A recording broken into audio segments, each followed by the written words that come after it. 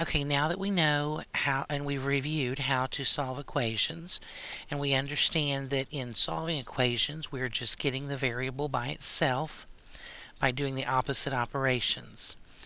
Let's add now the radicals into this mix and see if we can solve these equations that have radicals in them. Okay, so here looking at this first problem, we have the square root of x equals 4. Now you can probably look at this and tell what the answer is supposed to be, but let's do it the proper way so that you can get used to doing it with easy problems, and then it'll be, it'll be more habit when you get to the more difficult ones. Okay, we want to get x alone, but right now x is being square rooted.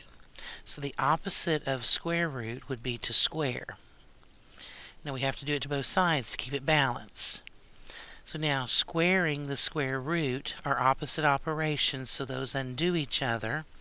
And now here we have x equals 4 squared, which would be 16. Now we do need to get into the habit of always checking our answer. Sometimes things work out in the algebra, but then if you plug them back into the original equation, they turn out to be actually an extraneous solution. So we need to always double check ourselves. We check by placing the answer back in for the variable and see if in fact it's a true statement. So if I plug the 16 back in for x, that would be the square root of 16 equals 4.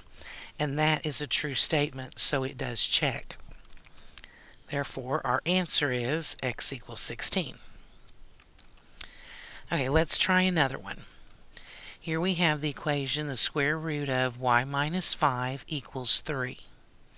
Now again, we're isolating the variable. So you've got several things going on here with y. You've got the square root and you've got 5 being subtracted from it. You have to look at this in the proper order. We can't get rid of this minus 5 first because this is all underneath the radical. So the only way we could get rid of it would be to get rid of the radical first and remove that. So we're going to have to do that. The opposite of square root would be to square, so we're going to do that to both sides. Squaring the square root will undo itself, and now on the left hand side, now we have y minus 5 equals 3 squared would be 9. Now we still are isolating our variable, so the opposite of subtracting 5 would be to add 5. So we're going to do that to both sides. That leaves us with y equals 9 plus 5 would be 14. And then we do need to double check ourselves. So if we do the quick check on there, that would be the square root of 14 minus 5 is supposed to equal 3. Well, 14 minus 5 is 9.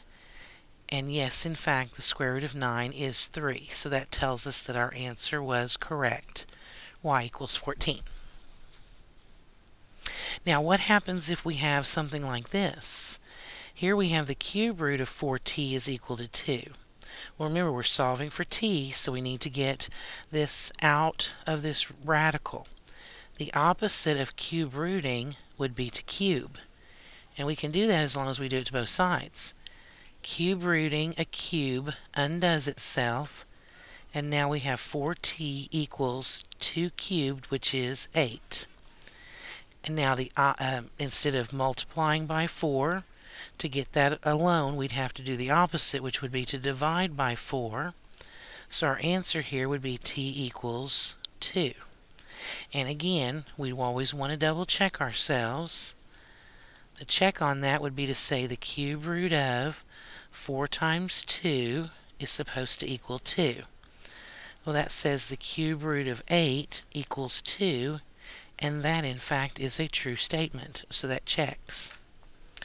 Now our last one over here is automatically no solution for our answer.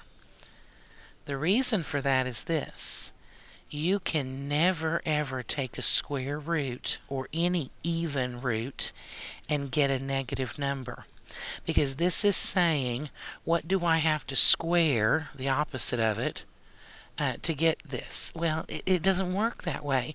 We can't take the square root of a number and get a negative answer, so this will always be no solution.